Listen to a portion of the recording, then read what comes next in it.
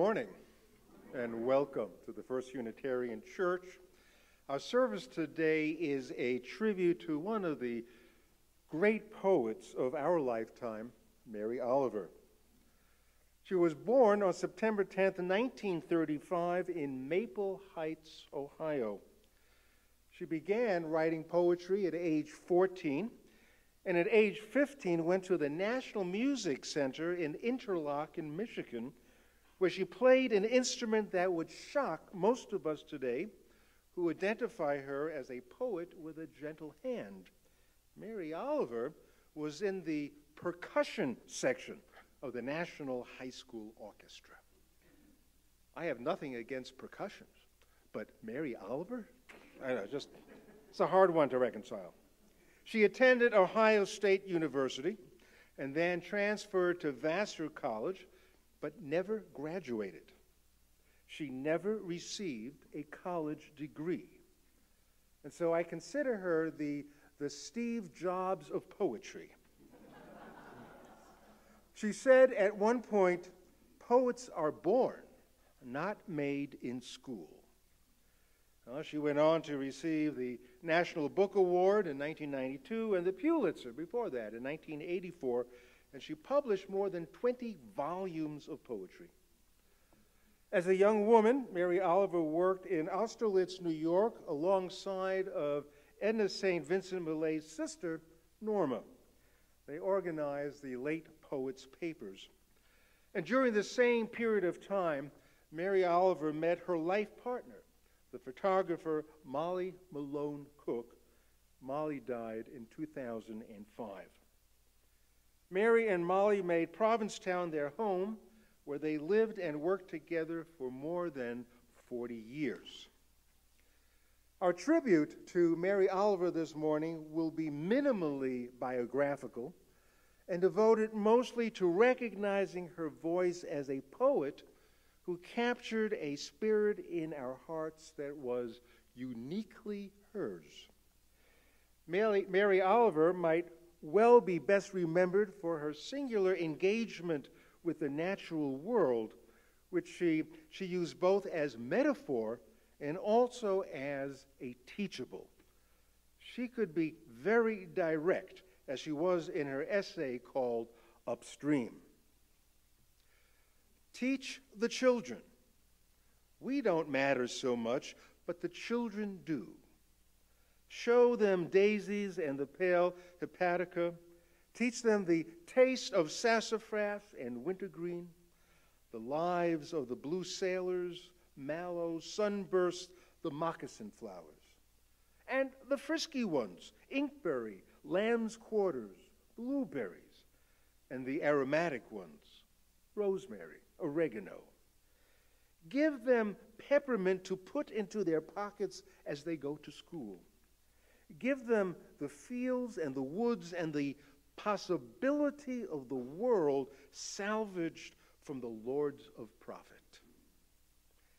Stand them in the stream, head them upstream, rejoice as they learn to love this green space they live in, its sticks and leaves, and then the silent, beautiful blossoms. Attention is the beginning of devotion.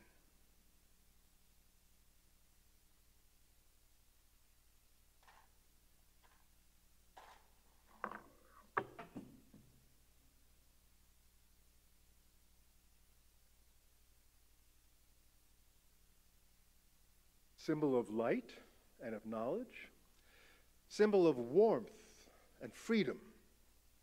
We light this chalice as a symbol of our faith.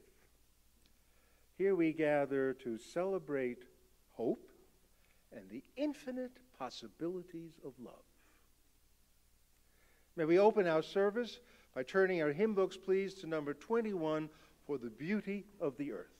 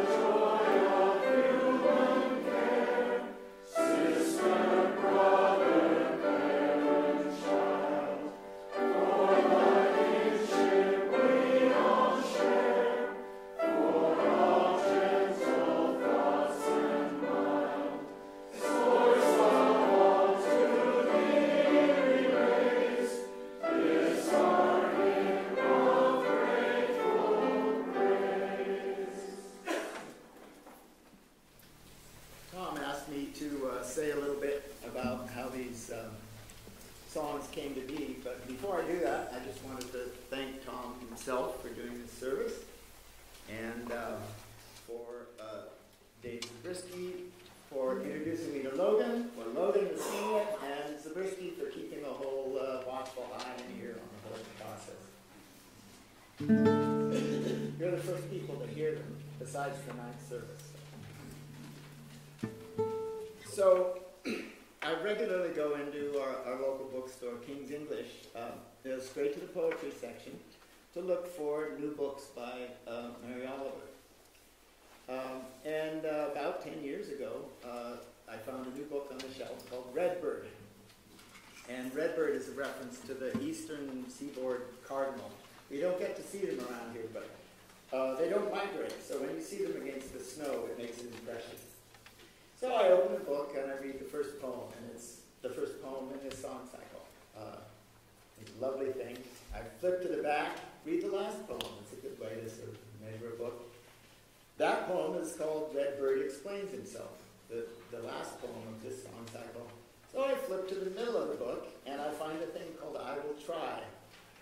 And that poem is clearly about the death of her partner a few years before. In fact, the whole book is about that whole experience. So I've got the poems, but it's taken a little while to get them to the point where we can perform them for you. So there they are.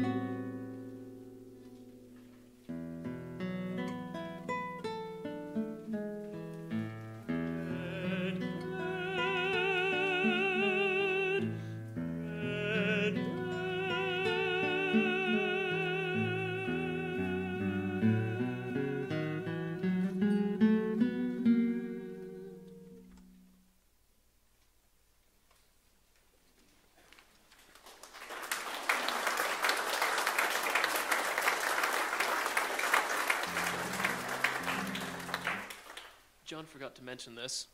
John forgot to mention this. This mic I don't think is on. There are lyrics in your program. I would prefer that you follow along with them, as I'm still buried in this music.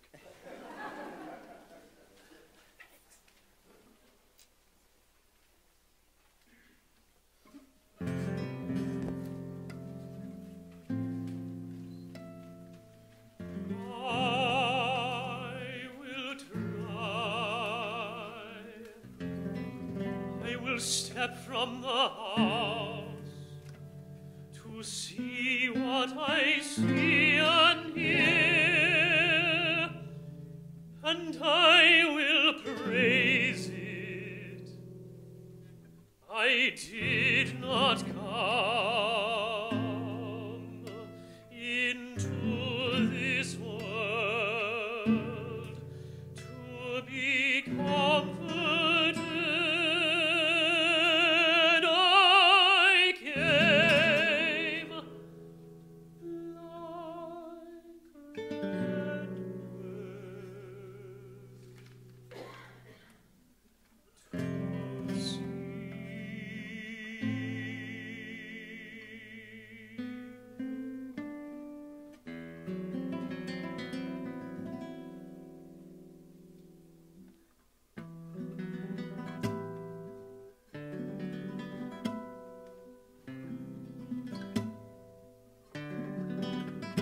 I am not Redbird,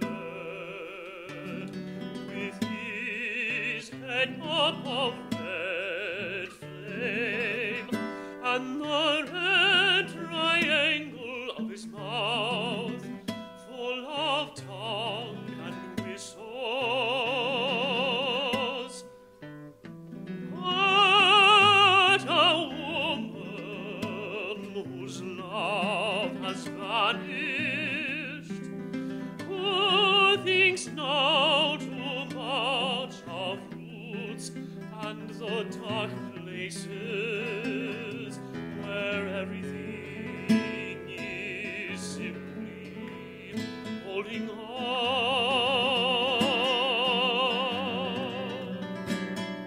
But this too, I believe, is a place where God is keeping watch until we rise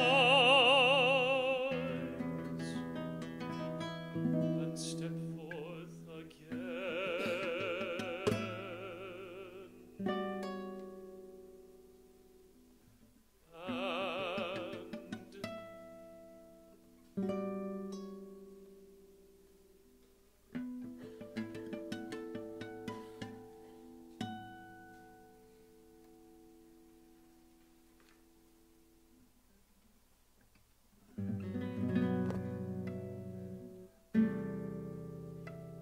But wait, be still,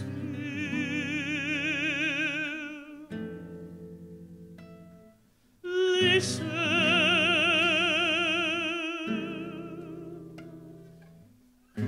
Is it Redbird or something inside myself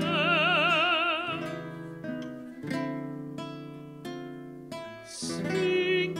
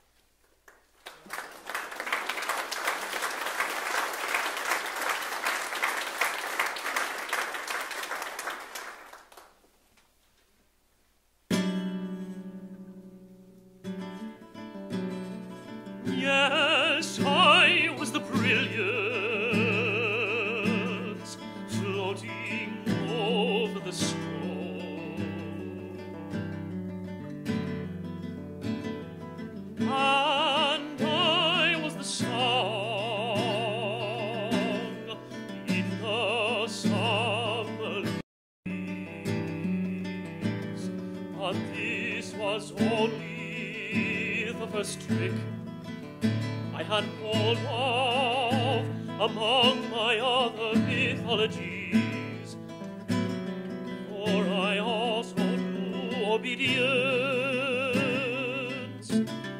bringing sticks to the nest, food to the young, kisses to my bride.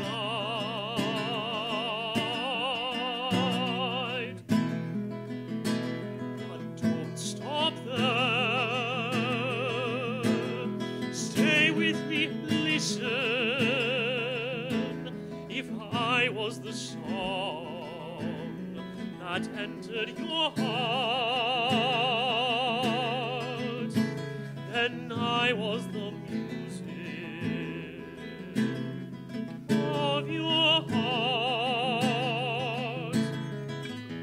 that you wanted and needed, and thus wilderness bloomed there with all its followers, gardeners, lovers, people who weep for the death of rivers.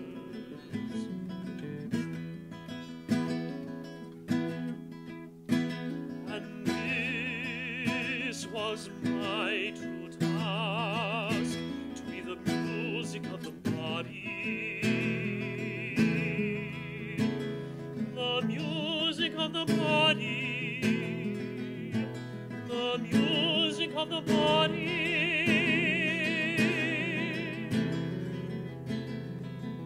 Do you understand? For truly the body needs a song, a spirit, a soul, and no less to make this work.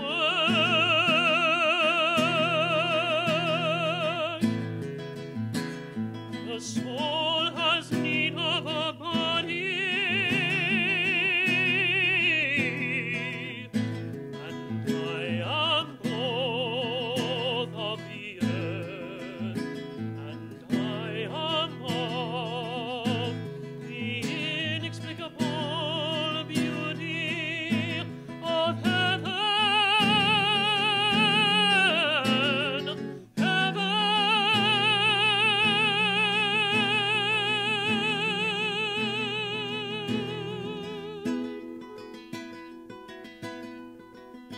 Where I fly so easily, so welcome, yes. And this is why I have been sent to teach this to your heart, to teach this to your heart, to teach this to your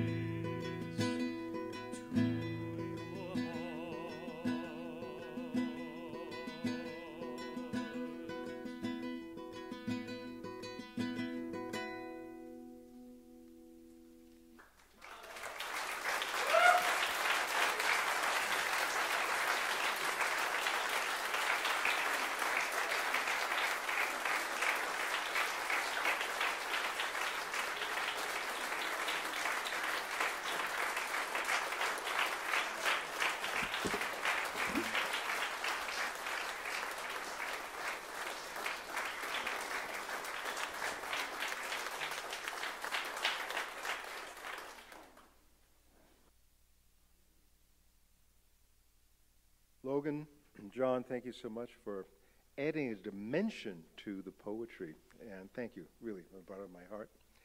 And Jared, thank you for your prelude this morning, and look forward to the postlude later. So we go from the song cycle, the Red Bird in your order of service, to announcements. But of course, this is a church after all. We're not at the Met, we're at the First Unitarian Church.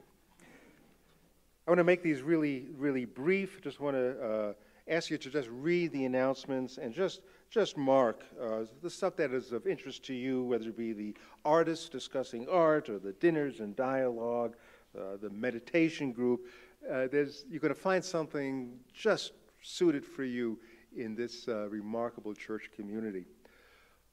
Another aspect of this church community that I find again, remarkable is that our high school youth are engaged in, every year they have a mission in which they travel and learn so much. And this year they're going to be traveling to Montgomery, Alabama and Birmingham, Alabama on a civil rights learning, feeling, emotional venture.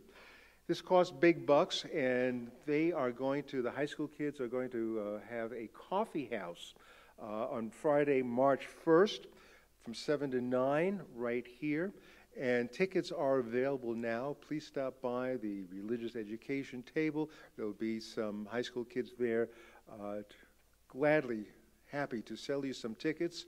If for some reason you can't make March 1st because of another engagement, they will accept donations, which is brilliant because it never occurred to me that you don't have to be there physically, but it certainly would be nice if you could.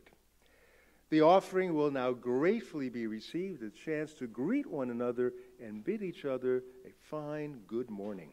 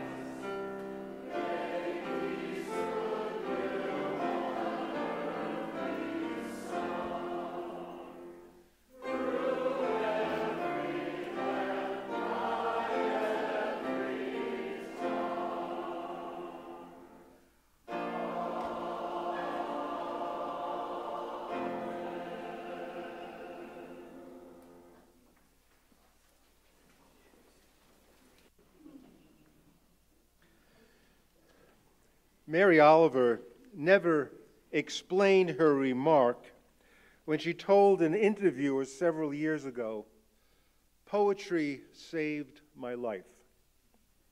We can imagine, given the difficulty of her childhood, where she was sexually abused by her father and suffered neglect by both parents, that she sought and ultimately found that which would serve as a balm for her soul, that which would indeed save her. Poetry rescued her quite literally. In her book of selected essays published 3 years ago, she wrote, "Adults can change their circumstances. Children cannot. Children are powerless, and in difficult situations they are victims of every sorrow and mischance and rage around them.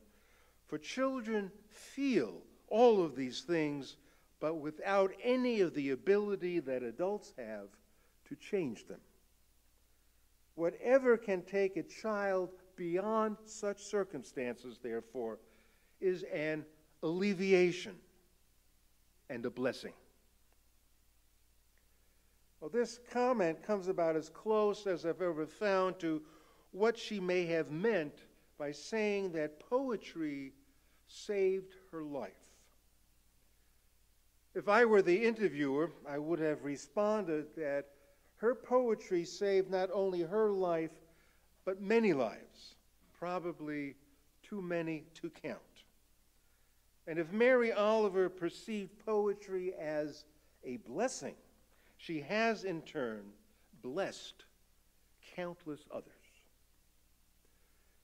In trying to piece together the evidence of poetry as a salvific influence in her life, I'm reminded of her remarks about immersing herself in nature, where she could relax in it and actually take on the characteristics of trees and clouds. And this is what she learned. The world's otherness is antidote to confusion. That standing within this otherness, the beauty and mystery of the world, out in the fields, can re-dignify the worst stung heart. Now, after all that she was forced to endure, the need to re-dignify herself is palpable. She commented that when she was young, she was such a stranger to herself, she felt she hardly existed. She said she had to go out into the world, and by this she meant the natural world. I had to go out into the world and see it and hear it and react to it before I knew at all who I was, what I wanted to be. In her observations in and amidst nature, she admired the humility of the natural world and seemed almost embarrassed by what she'd call the vainglory of humans. When the fierce bear becomes sick, she wrote, he travels the mountainsides and the fields searching for certain grasses, flowers, leaves, and herbs that hold within themselves the power of healing. He eats, he grows stronger. Could you, oh clever one, do this? Do you know anything about where you live, what it offers? Have you ever said, Sir Bear, teach me. I am a customer of death coming, and would give you a pot of honey and my house on the western hills to know what you know. Mary Oliver wrote a fine line between confessing that every poem was a part of her life and her disdain for confessional poetry, which she characterized as catharsis, not art. It was a derivative of therapy. I believe the closest she ever came to anything confessional was in this poem. I go down to the shore in the morning, and depending on the hour, the waves are rolling in or moving out. And I say, oh, I am miserable. What should I do? And the sea says in its lovely voice, excuse me, I have work to do.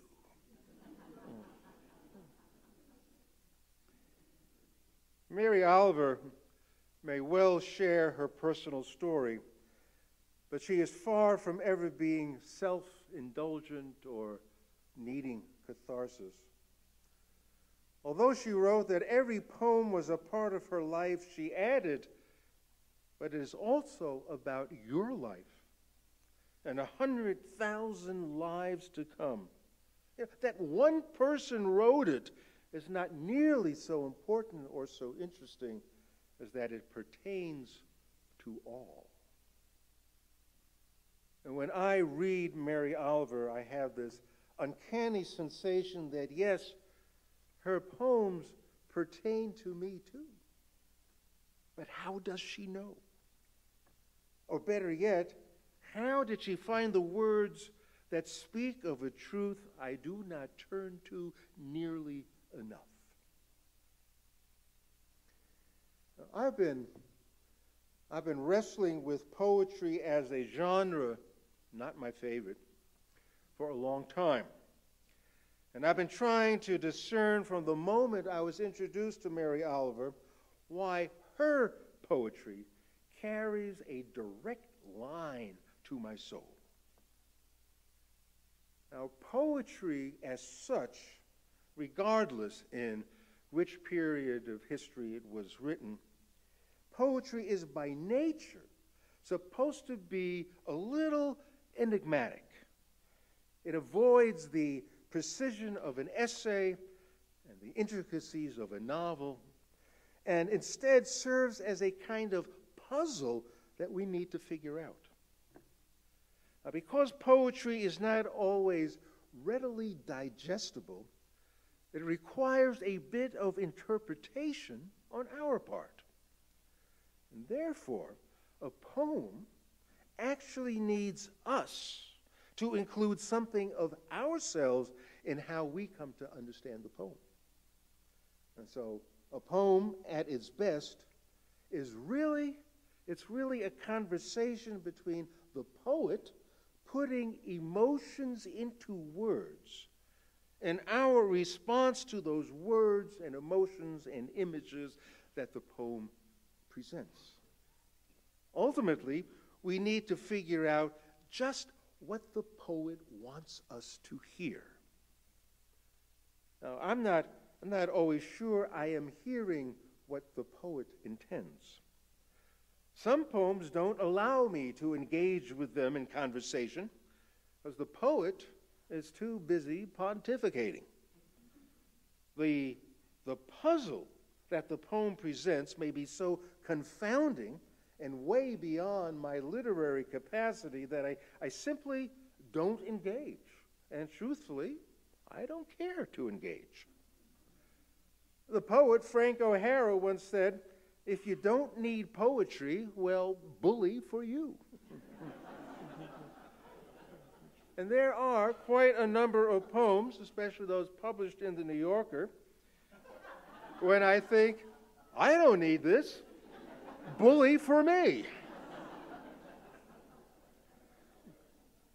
But I need the poetry of Mary Oliver because we have this conversation going. She speaks to me and probably to you too. In what voice does she speak? This is interesting because she seems to defy any classification. Now we can say Mary Oliver is a feminist poet, and she, after all, reiterated in several of her essays that she did not give to anyone the responsibility for her life. It's mine, she says. I made it, and I can do what I want to with it, live it, give it back someday without bitterness to the wild and weedy dunes. But does this qualify as feminist? And we are all responsible for our lives, and it's up to us to live it fully. Assuming responsibility for our own life is less of a political platform as it is posing a universal challenge? Or is it simply a reminder to own our own lives and, for heaven's sakes, take responsibility for it? Because nobody can do that for us. And when she famously asks, "What do you plan to do with your one wild and precious life?" she speaks as a master teacher. Now, we know that life is precious to the point where life is precious resembles a cliche. But when she asks, "What are you going to do with it?" it becomes more urgent. A wild life cannot be put on hold. And by the way, what does she mean by wild? Well, that's part of the conversation between her and me. We can say Mary Oliver is a naturalist. Her poetry often observes nature, much like Emerson and Thoreau. But those old transcendentalists did mostly an accounting of nature, listing what they saw in precise ways. But Mary Oliver opens us to the subtle wonders of nature as she observes the wide-winged herons, the curious muskrats, the sugar-eating grasshoppers, the laboring ants, the delicate and slow opening of a single pine cone, a sunrise welcoming the marshland, the white faces of stars shimmering on a frigid winter evening. Mary Oliver gives us new eyes with which to observe the life that escapes our awareness because of our preoccupation with stupid things, quite frankly. And thus, when she speaks as an environmentalist, that's altogether so much more powerful than a factual checklist of how human arrogance destroys the lives of other species deemed not so important as the human species. Here's her poem called Lead.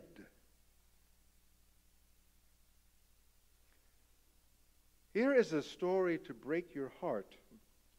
Are you willing?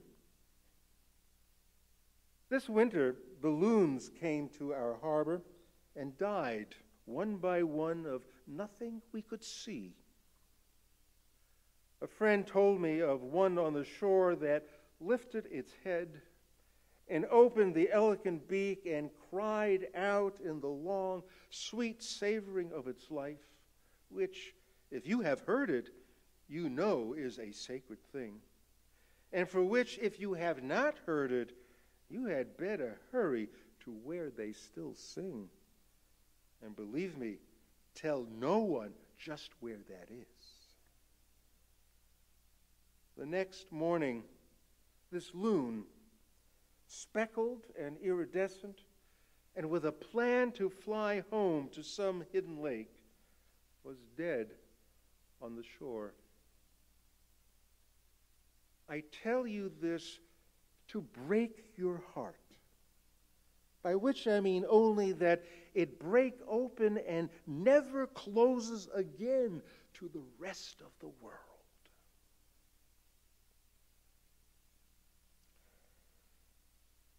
Does Mary Oliver speak in the voice of a Zen master? Well, she does kind of have that certain quality, but then she always ends up in the voice of Mary Oliver. Her poem on meditating, sort of, makes this clear. Meditation, so I've heard, is best accomplished if you entertain a certain strict posture. Frankly, I prefer just to lounge under a tree, so why should I think I could ever be successful? Some days I fall asleep or land in that even better place, half asleep, where the world, spring, summer, autumn, winter, flies through my mind in its hardy ascent and its uncompromising descent. So I just lie like that while distance and time reveal their true attitudes. They never heard of me and never will or ever need to. Of course, I wake up finally thinking, how wonderful to be who I am, made out of earth and water, my own thoughts, my own fingerprints, and that glorious temporary stuff.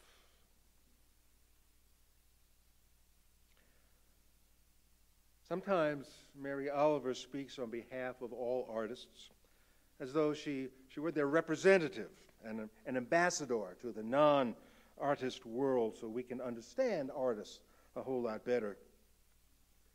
She offers a clear message on how we need people of all sorts, including professionals, so vital in helping the world go round. And we don't want want them to depart from their objectives. For example, when you're on board a plane flying 35,000 feet up, you want the pilot to be his regular and ordinary self. You don't want the pilot to try anything fancy or new. Just do what you know how to do. Fly the airplane. Don't drift into some interesting thoughts.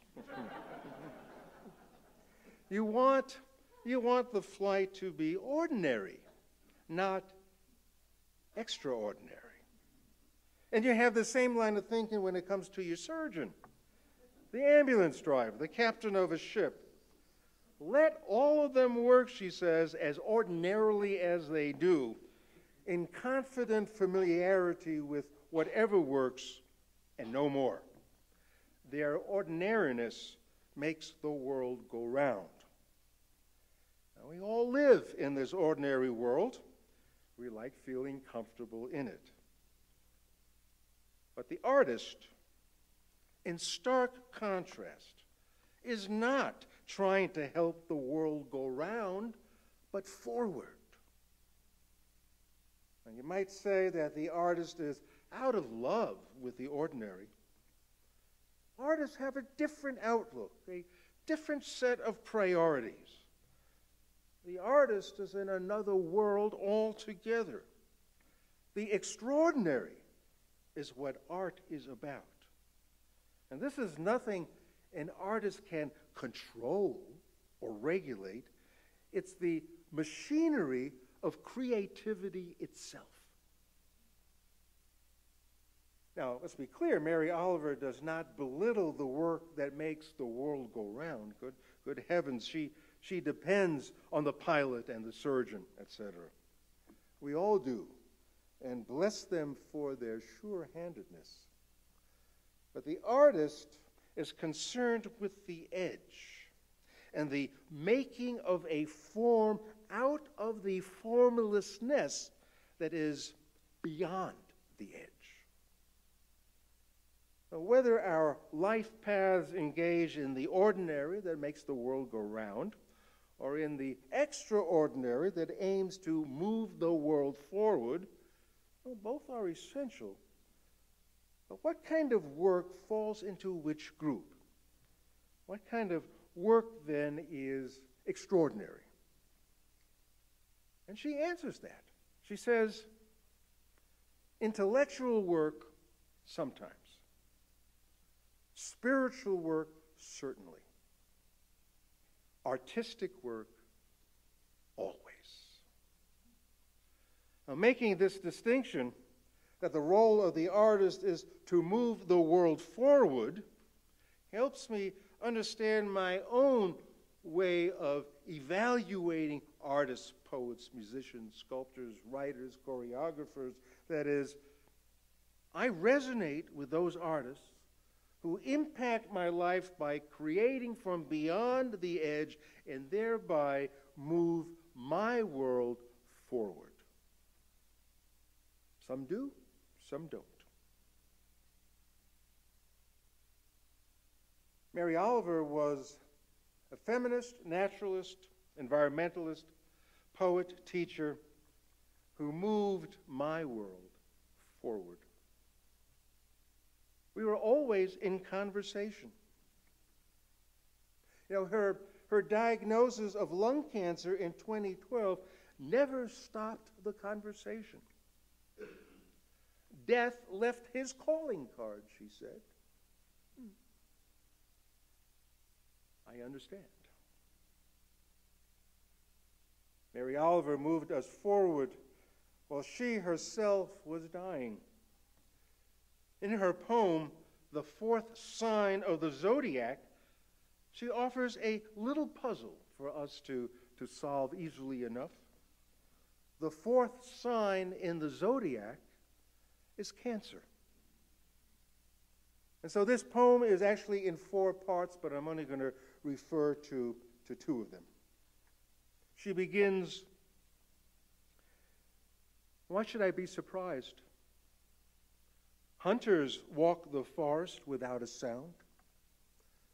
the hunter strapped to his rifle, the fox on his feet of silk, the serpent on his empire of muscles, all move in a stillness, hungry, careful, intent.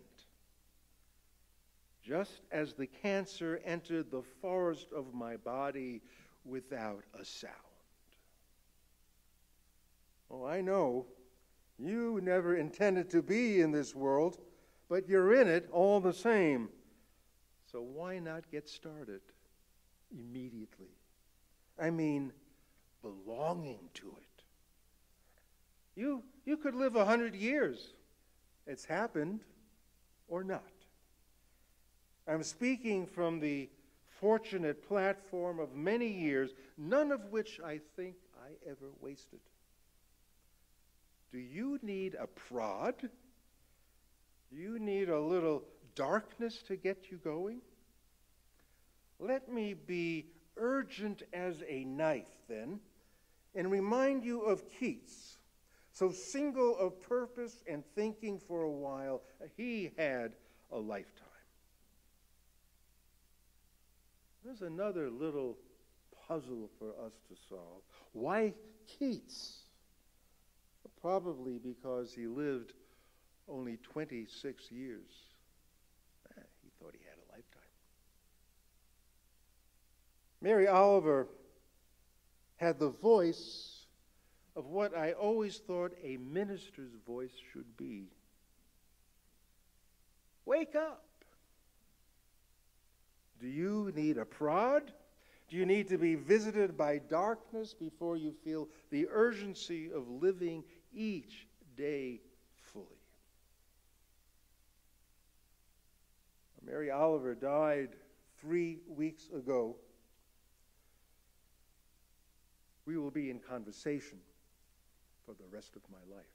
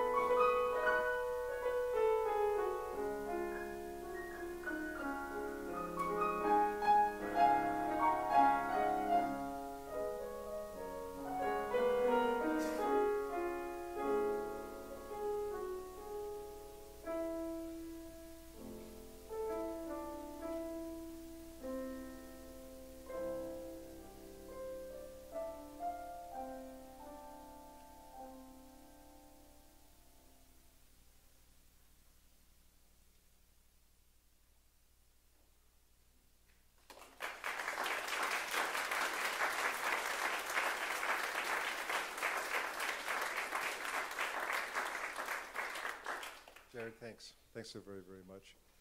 Let us break for coffee, conversation, and maybe sharing some of our own recollections of Mary Oliver's poems.